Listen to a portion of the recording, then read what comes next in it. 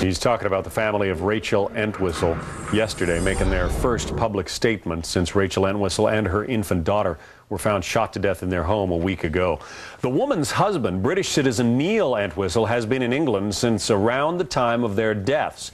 Joining us now, Vito Colucci, a former Stamford, Connecticut police detective who's now a private investigator, and Charles Moure, an international law expert. Good morning to both of you. Good morning. Charles, it's my understanding that the four Boston detectives who had gone to England to talk to Neil Entwistle are back in Boston now. That doesn't seem like a whole lot of time spent there.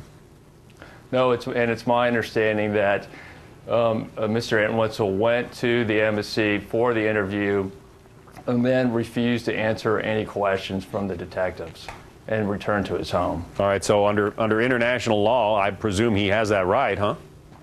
He does. He would have that right here in the U.S. He doesn't have to answer questions.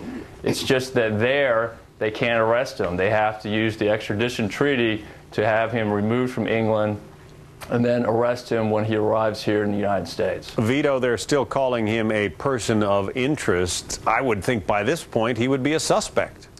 No, you can't use that term. He's the poster boy for a person of interest. The problem with calling him a suspect and down the road you arrest somebody else, the defense attorney have a field day with that. Well, wasn't he a suspect? Wasn't he named on television a suspect? You know, they got to come back. They got to try to put together an arrest warrant based solely on all circumstantial evidence.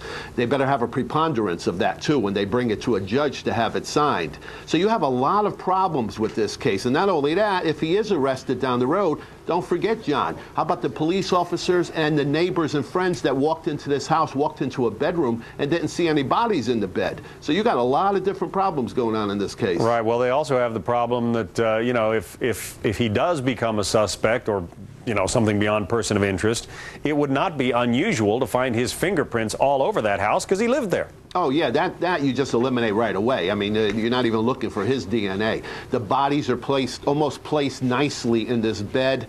You know, he goes to England, doesn't make any phone calls back home. I'd be very surprised if he shows up for the funeral. I think his father has some pull in England, probably hooked him up with a good attorney. All that bit we were hearing last week that he was cooperating, I think that suddenly stopped in its tracks, John. Charles, would you expect there to be a great deal of difficulty extraditing him from England if the Boston authorities do decide to charge him? Well, it's hard to tell at this point, but it is an additional process that the prosecutors here will have to go through. They'll have to file a formal charge or request under the treaty. They'll have to have basically a mini trial in the magistrate court in London. That process is reviewed by the Home Secretary, and that can be appealed. The defendant can appeal it to the High Court in England. This can take a long time. If he were being extradited to if he were to be extradited to a death penalty state, England could just flat out block it, right? It could, or do something a little less than that. They could say, yes, we will return him, but you cannot execute him. No matter what the ruling is after the trial, he cannot be executed. Vito, what do you make of the fact that those four detectives went there and now they're back? I mean, is there no other information they can gather in England if he doesn't want to talk to them?